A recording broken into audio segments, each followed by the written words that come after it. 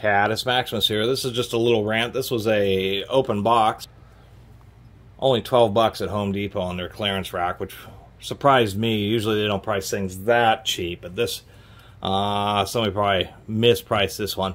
Anyway, this was a bit of a rant, basically because this Diablo and Freud is owned by Bosch now, and what they've decided to do is start switching up their hole saws. I know that they still make the standard 1/2" 20 threaded back hole saws, but a lot of them on the shelf, and I'm sure that's how this one ended up coming back, is they've started integrating the Bosch 11/16 quick lock system, and this is a permanently welded arbor.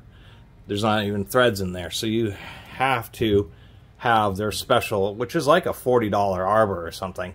You have to have the special arbor in order to use this hole saw. Supposedly, I mean, I suppose if you're doing a downward action or maybe right overhead, you know, you could do a set of socket adapters, etc. I do have one of the Bosch adapters, or hole saw quick release drive adapters. But it's still annoying that they're now integrating that into the hole saw, and there's a couple of reasons for that. Number one, the standard for driving hole saws is these. It's one of these 1/2" drive 2-pin hole saw adapters, and they just thread in and then use 2 pins that are driven by a couple of flats here to drive the hole saw. There are nicer ones which lock in really tight. This Lennox isn't too bad. And so that's what most people are going to have. And so if somebody's going to pick one of these up on the shelf, not really notice, and then realize that you need a special proprietary quick lock adapter. And that's what's annoying, is they're trying to drive people towards that quick lock adapter and away from well-established standards, which once again is frustrating. There's a second problem with these, is hole saws are obviously pretty big. They use up a lot of space.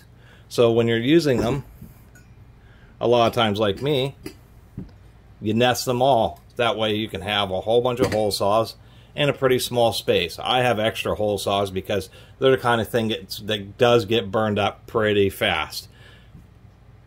And surprisingly enough, these large ones tend to get burned up pretty easy, because a 6-inch hole saw like this should be run at like 100 RPM in wood. And there are basically no drills that go that slow. As slow as you can really find are like hole hogs and things like that, which are 300 RPM. Maybe the Milwaukee gooseneck drill, I think, goes down to 230 RPM. So these are often run really fast, generates lots of heat on the high-speed steel, and the teeth end up dulling relatively quickly.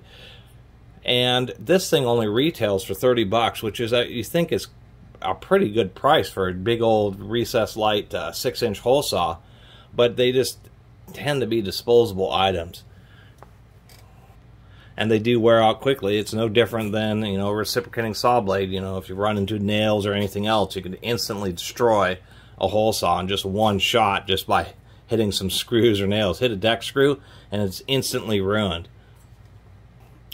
I think that's kind of the idea with these Milwaukee hole dozers, is the fact that they use the more reinforced teeth. Anyway, besides that, you know, it seems like an okay hole saw.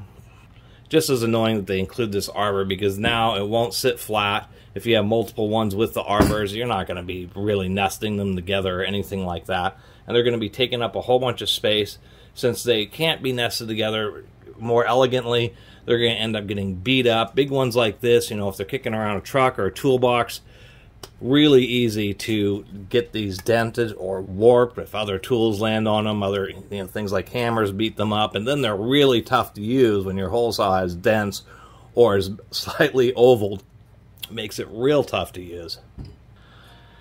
And then, of course, my last thing about the Rant is, of course, they have climbing steps to remove any cores that are stuck in the hole saw, but it's actually not that great, because a lot of times, you know, it generally works using these steps, but sometimes it's easier to punch them out from the back. They do have some extra holes there. Milwaukee's a little bit smarter, where they have holes more towards the center, and instead of 3 holes, closer out to the edge, so it's easier just to, you know, use a nail or something and punch it out if you're having trouble walking it out with a screwdriver. And I kind of wish Diablo would have done the same thing. And although it does work fine, my last little rant, you can just look through the holes here and you can see the thickness of this. It's a decent back plate, but it's not particularly thick compared to something like this 5-inch Bulldozer, where you can see the steel on this is significantly thicker.